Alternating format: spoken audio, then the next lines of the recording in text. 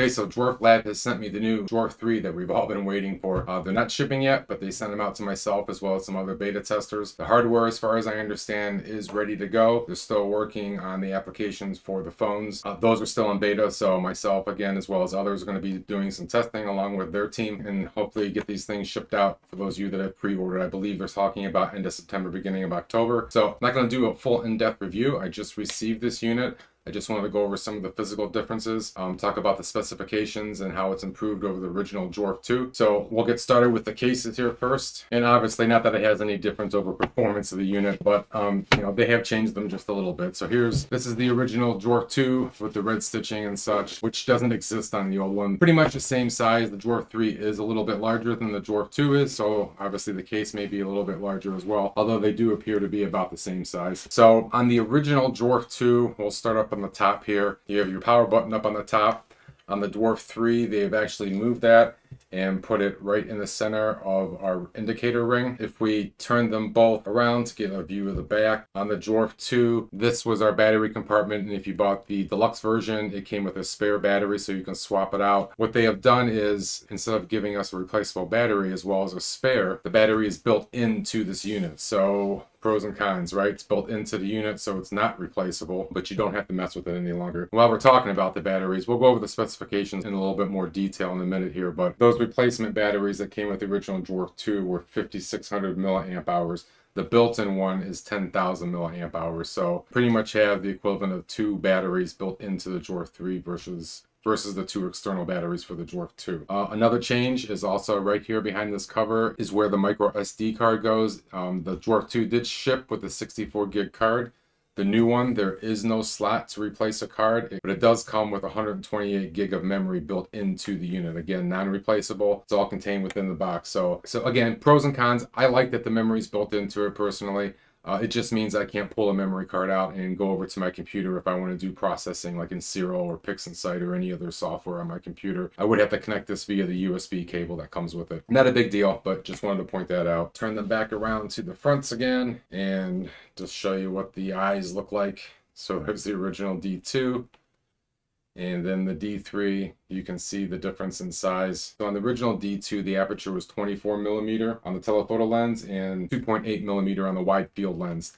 The new one's been increased. Telephoto lens is now 35 millimeters and the wide field lens is 3.4 millimeters. What does that equate to? Well, on the original Dwarf 2, you had 100 millimeter focal length, which with the way these are designed, that is equivalent to 675 millimeters on your focal length. On the D3, you now have 150 millimeter focal length, which is equivalent to 737 millimeters. New sensors, the original Dwarf had the Sony IMX415 Starvis. D3 has the Sony IMX678 Starvis 2. So a better chip, a better sensor all the way around compared to the original version. They still have the USB-C port on the base, both for transferring files and for running an external power source. So if the internal battery does not last you long enough, or you're worried about it running out, or you forgot to charge it before you went out at night, you can use an external power source to power the unit and keep it going as long as you need it to. Also in the bag, you'll get your USB-C to USB-C cable for data transfer and charging, a little cleaning cloth to wipe your lenses off with, your user manual. You have a strap for the bag, just like we got with the other one, so you can sling it over your shoulder.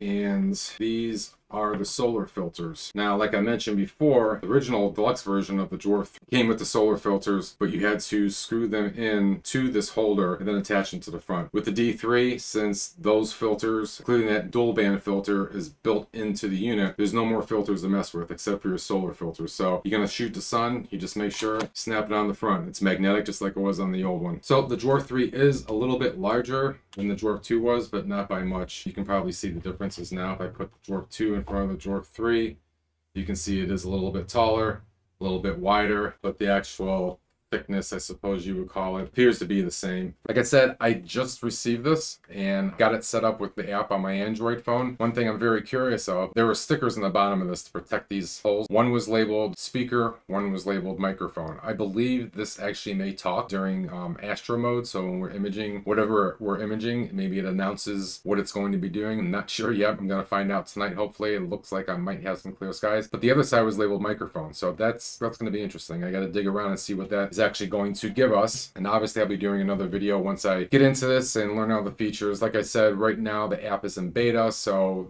my next video may be a little bit of time before it comes out. Once they start shipping and they push that new app out to everybody, then you can expect a full tutorial video from me on it.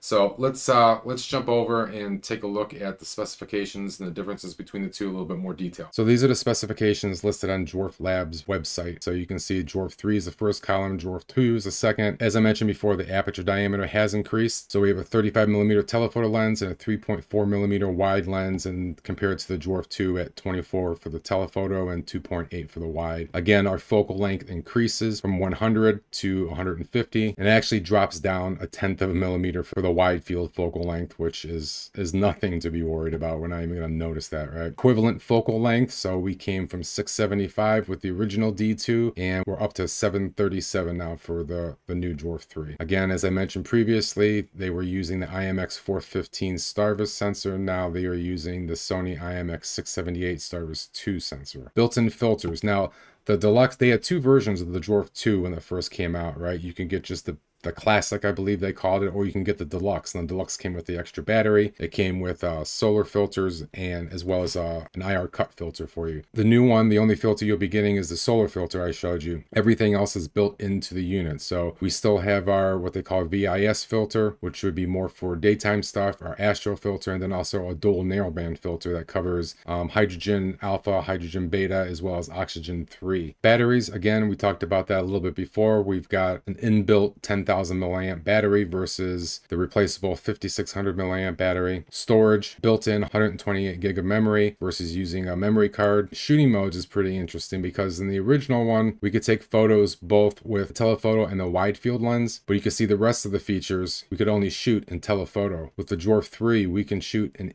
any of these modes, both in telephoto and wide field, which can be pretty fun. On the Astro side of things, think about Milky Way shots, wide field shots. On the video, we've gone from 4K at 26 frames per second to 30 frames per second and 1080p at 30 frames per second to 60 frames per second. Resolution of the images have not changed. That's still the same. Like I was mentioning before, we had no wide angle video before, but now we do. Same thing with the pictures. Max exposure time, we were limited to 15 seconds with the Dwarf 2, but with the Dwarf 3 in equatorial mode, we can go to 60 seconds. We can actually mount the Dwarf 3 onto a tripod, set it to our current latitude, just like we would do a German equatorial mount, and be able to increase our exposure time to 60 seconds per image. That should give us a lot better results as we're imaging throughout the night. Some additional functions that were not included in the Dwarf 2, NFC one-touch connection. So if your phone has NFC capabilities, you'll be able to turn the Dwarf 3 on, touch your phone to the side of it, and it'll automatically open up the app for you and connect your phone to the telescope. We can also shoot mosaics now in Astro mode, as well as the wide angle astrophotography. And then we have our dimensions, which I showed you side by side. You could tell just by looking at the Dwarf 3 is slightly larger than the Dwarf 2, but the weight has only changed from 1.2 kilograms, 1.3 kilograms. So not much of a difference in weight. So now that we know what the differences are between the Dwarf 2 and the Dwarf 3, it's time to get outside and take some images. Like I said, looks like it's supposed to be clear tonight. I'm seeing clouds now though, so it's always a crapshoot, right? We'll see what happens. But as we're working through the beta for the app, I'm going to be pushing this thing to its limits and